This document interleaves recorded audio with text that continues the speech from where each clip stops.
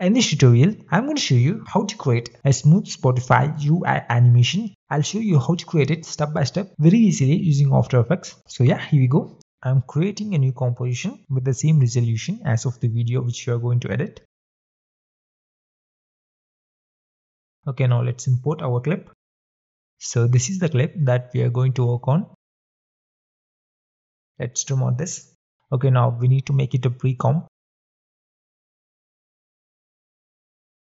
Now go to the tracker panel. In case if you can't find it here, go to window and make sure the tracker has got a little check mark before it. With the clip selected, click on track motion and then a new tracker window will appear here. Here we need to place this tracker point on a high contrasting area to track that particular area. After done, click on this play button to track that particular area throughout the composition.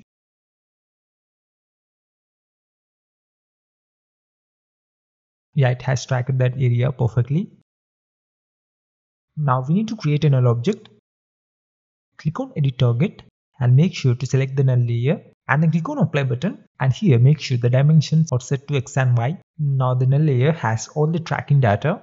Now we can close this window. Now let's create a new composition. Now we need to copy the video layer from composition 1 into composition 2. At this frame, I want the rectangle to pop up. Here I'm adding some markers according to the hand movement. And right here, when my hand overlaps the knob, I would like to animate a first swipe animation. So I will add a beat mark over there. And then again when it overlaps, add another marker. Do the same for the rest. Now let's add a shape layer. Make sure the fill is set to white and the stroke to none, and draw a rectangle shape like so. I would like to have this layer from this beat mark. Let's minimize its opacity a bit. Set its anchor point at the bottom middle. Now open the rectangle path properties, unlink the chain and add a keyframe over here, and then come to the very beginning of the frame and decrease the Y coordinate value like so. Add the position keyframes on the same frames as of the size properties. Now come to the first position keyframe, bring it down with the help of Y coordinate just like so. So it increases its size from the bottom. Now let's add another shape layer. This time select the ellipse tool and draw a circle over here. Now let's add some text. Position it over the rectangle like so. Here I am adding some other text labels as well.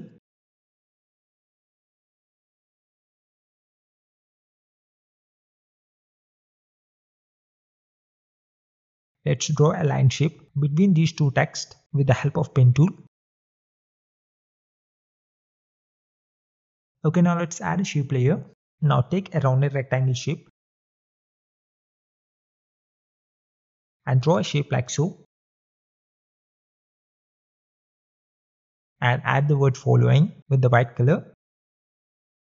Make sure they are aligned properly. Let's have all these layers from this beat mark. Now select all the text layers and the blue rectangle shape as well, and add position property keyframes at the beginning, and then come few frames forward and add keyframes over there as well. Now head back to the first keyframe and position all of them down with the help of Y coordinate value just like so. Now let's add this bounce expression. Hold the Alt key and click on this position stopwatch icon and paste the expression here. Do the same for the other layers as well. Yeah, here we go. This is what we have got. Now offset those keyframes few frames forward so they gradually pop in one after the other.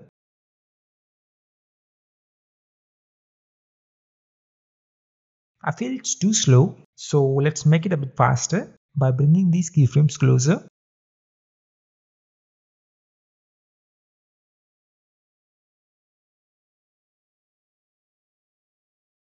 Now let's make a copy of this OG rectangle layer and rename the copied one to something like dummy rectangle.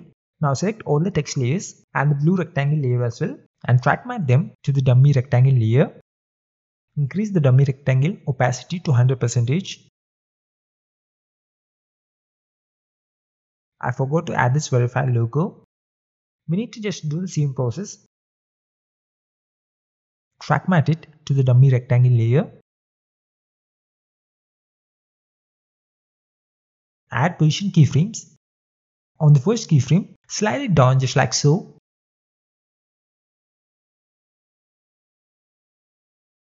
And add the bounce expression for this one as well.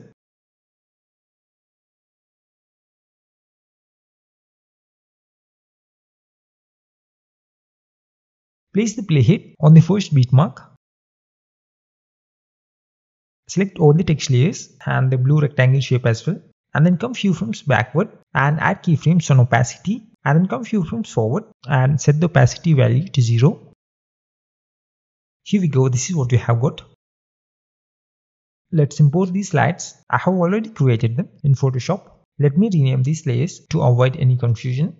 Select the first image and drag and drop it on the composition icon to create a new composition. And here with no layer selected, double click on this rounded rectangle shape to have a rectangle shape which is same as of the composition size. Now open the rectangle path properties and increase the roundness to something like this and place it below the image and track matte the image to the shape layer. Now let's make 3 more copies of this composition. Now open the 6th composition. Select the image layer in it. Hold the Alt key and drag and drop the second image on this image layer to replace it. Now do the same with the 7th and the 8th compositions as well. So here we got this. Now head back to composition 2. Drag and drop the 5th composition in it. Scale it down and position it above the rounded rectangle just like so.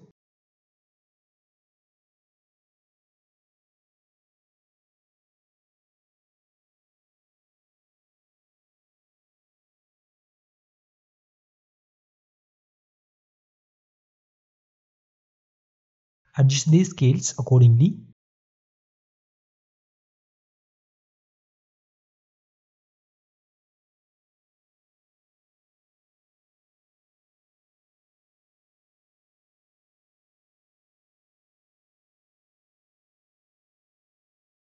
Let's offset this 8th composition a few frames forward.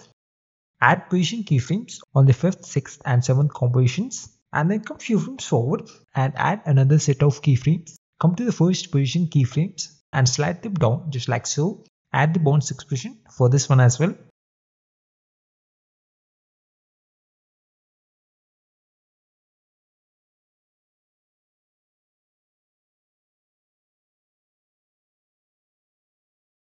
Offset them one after the other just like so.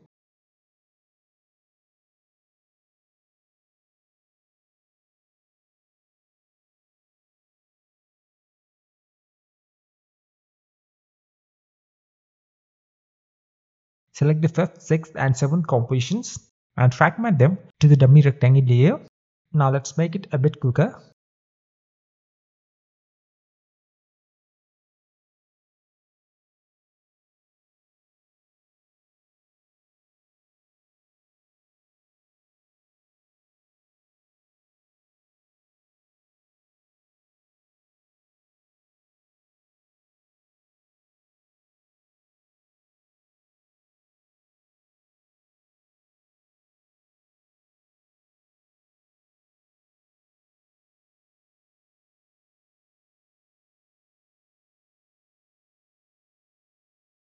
Now we need to create separate null objects for the 5th, 6th and 7th compositions. Parent the 5th composition to its corresponding null layer. Now place the playhead on the first beat mark and add a position keyframe. Do the same for the 6th and 7th null layers as well.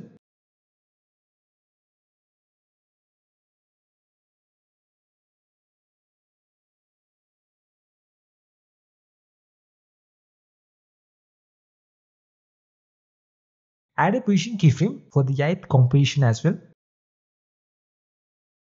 And then come few frames forward and swipe them to the left.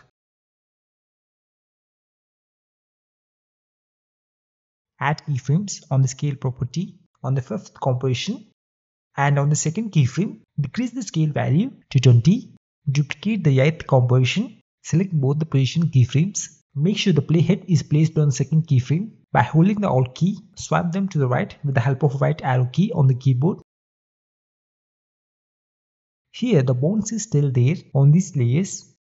To fix it, we need to increase the decay value in the expression. Change it from 2 to 5. So the bounce ends quickly. Now do the same for the rest of the compositions as well.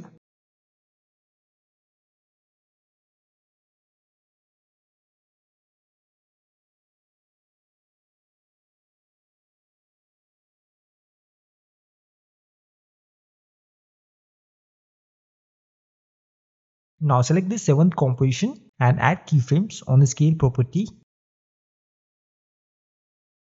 and increase the scale value to 22 on the second keyframe. Now by being on the second beat mark, add position keyframes on these layers and then come few frames forward and swipe them to the left. On the seventh composition, add keyframes on the scale property and on the second keyframe, decrease the scale value to 20. And for the eighth composition, add keyframes on scale properties and on the second keyframe, increase the scale value to 22.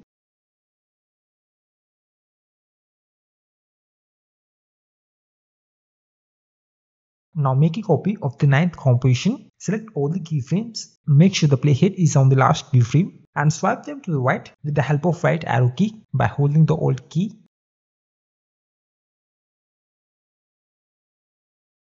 Now come to the third beat mark and add position keyframes on the 8th, 9th and 10th compositions and on the 7th null layer as well.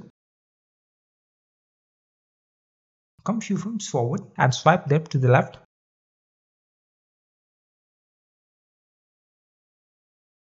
Add scale keyframes on the 8th composition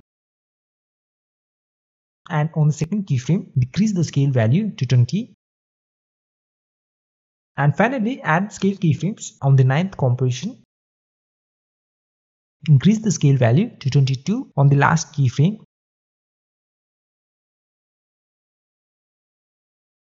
And on this last beat mark, add a keyframe on scale property and add keyframe on the scale property for the OG rectangle layer as well. And then come few frames forward and increase the scale value just like so.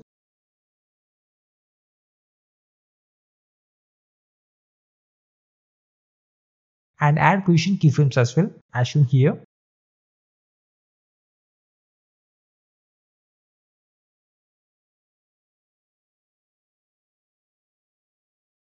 For the 8th and 10th composition layers, add opacity keyframes to create the fade out effect.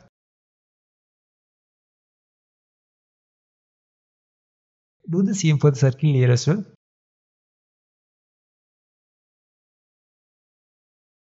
Let's see what we have got.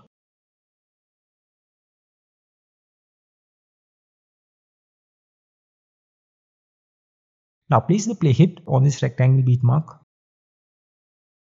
Now select the circle layer, add keyframes on the scale property. On the first keyframe, decrease the scale value to 0 and add the bounce expression for this one as well.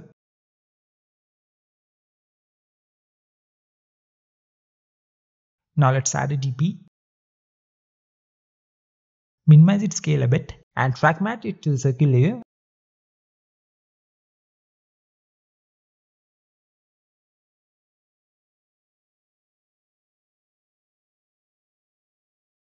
Now hide the video layer from this composition 2, it's just for a reference. Now head back to composition 1 and import the composition 2. Now it's time to rotoscope the hand. For that we need to make a copy of the OG video layer and position the duplicated one above all the other layers. Select this copied layer and select this roto brush tool. Double click on this video layer and that opens up a new window. Make a selection on the hand as shown here. Make sure the resolution is set to full for best results.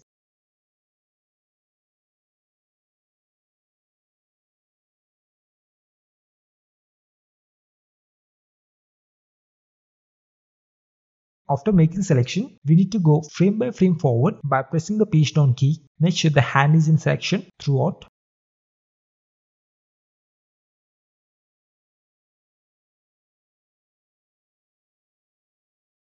We need to adjust it in some areas like this. You can see the preview on the right side window.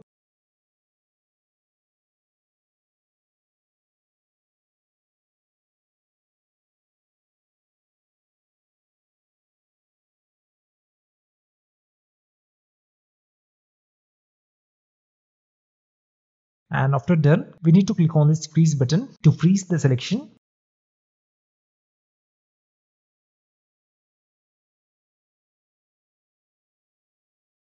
Here, I forgot to track matte these 3 layers to the dummy rectangle layer.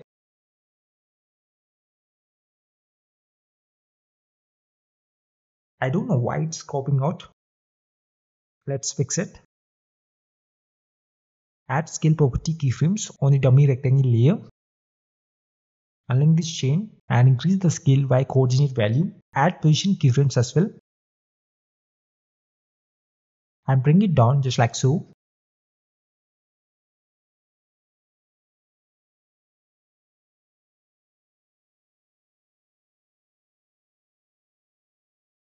Yeah, it is good, but it is not following the hand movement.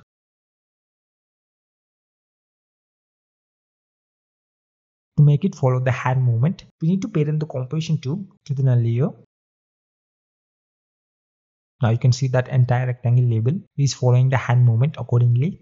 I hope you found this tutorial helpful and thank you so much for watching.